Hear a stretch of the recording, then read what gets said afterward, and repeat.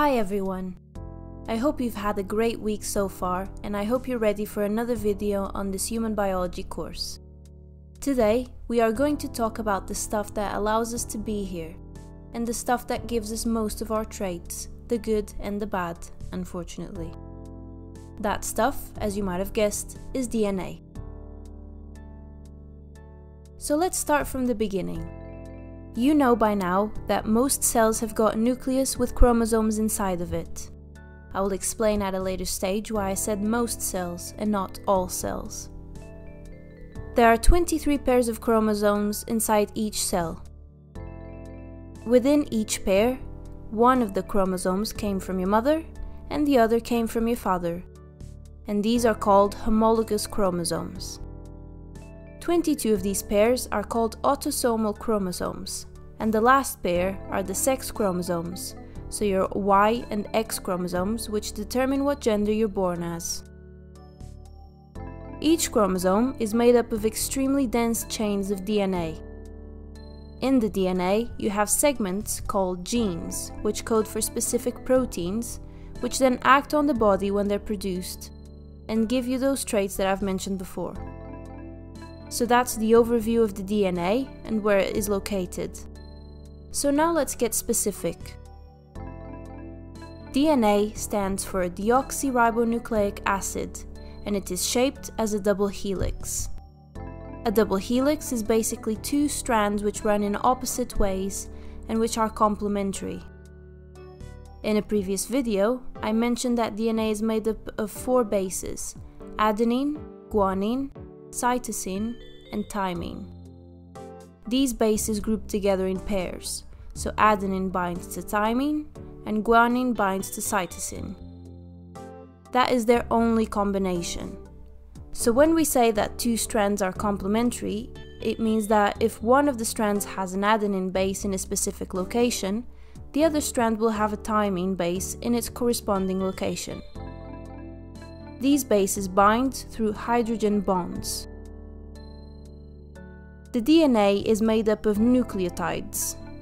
These, in turn, are made up of a sugar, called deoxyribose, a phosphate group, and a nitrogenous base: adenine, thymine, cytosine, or guanine. The sugar of one nucleotide binds to the phosphate group of the next nucleotide, and so on. This is called the sugar-phosphate backbone, as it is due to the bond between the sugar and the phosphate that DNA manages to maintain its structure. So your existence, and mine, and everyone you know, is only possible because of the genetic material that is encoded in this molecule. As mentioned before, specific segments of the DNA chain are called genes, because the sequence of bases in those segments are actually a code. This code is then decoded in a process called protein synthesis. This is something we will talk about in detail soon, but for now, all you need to know is that a lot of molecules and structures are involved in this process, and the final result is a protein. This protein is then used wherever it is needed, and this gives rise to a phenotype. Phenotype is just a fancy way of saying a trait that you can observe. So hair color, eye color, height, etc.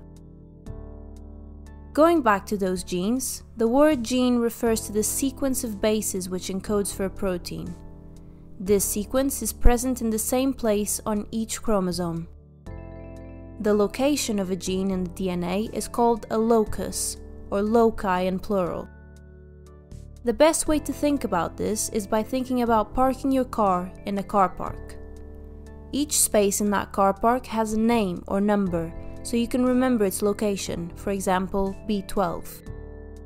In this context, that space you parked your car in is the equivalent of a locus, and your car is the equivalent of a gene. So your car is in that specific place called B12, whilst all the other cars have their own specific locations. It is the same as a certain gene which is located in a locus, and all the other genes have their own loci. The difference is that at the end of the day, you get in your car and drive off, whilst our genes are always in the same place. For each gene, you have alleles. These are the different variations which occur for that gene. So if you think about the gene for eye color, the alleles would be blue eyes, green eyes, brown eyes, black eyes, etc. Usually, there's more than one gene involved in traits like eye color, but to simplify things, let's think about it as being one gene. Now let's talk about another molecule called RNA. RNA stands for ribonucleic acid. This molecule is very similar to DNA in most ways, but there are a few differences. The first difference is that RNA has a single strand, whilst DNA is a double helix. The second difference is their backbone. The backbone of DNA is made of deoxyribose sugar and phosphate. With RNA, the backbone is made of ribose sugar and phosphate. The third and last difference is one of the bases. In DNA, adenine pairs with thymine. However, in RNA, adenine pairs with uracil, which is a different form of thymine. So what does one have to do with the other, and why are there so many similarities between these two molecules? That is because they are linked to each other. Do you remember that protein synthesis process I mentioned earlier? This is where RNA comes in. RNA is a copy of part of one of the DNA strands.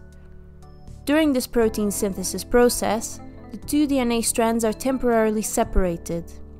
When this happens, special enzymes appear and they use freestanding bases and sugars and other molecules to produce this RNA strand, using one of the DNA strands as a template. So basically, this RNA strand that is formed is complementary to that DNA strand, except when it is formed, uracil is used instead of thymine, and ribose is used instead of deoxyribose. These two molecules, RNA and DNA, are the nucleic acids. These are the fourth and last macronutrient. If you remember, we talked about the carbohydrates, proteins and lipids in our first video, and we mentioned that the fourth macronutrient were nucleic acids. Our final subject for today is the replication of DNA. When you are forming new cells, the DNA needs to replicate, so the new cell has DNA as well. This replication process is semi-conservative, and this is because when this replication occurs, the two strands of DNA are separated and then used as templates for the new strands. So each new DNA molecule formed will have one strand from the original DNA molecule and one completely new strand made up of freestanding building blocks present in the nucleus. If you look at the next diagram, it will become a bit clearer what semi-conservative replication means. In order for this to happen, two very important enzymes are involved. Helicase is the enzyme responsible for separating the two DNA strands so that new strands can be formed. DNA polymerase is the enzyme which forms the new strands by binding the freestanding building blocks to the template strand of DNA.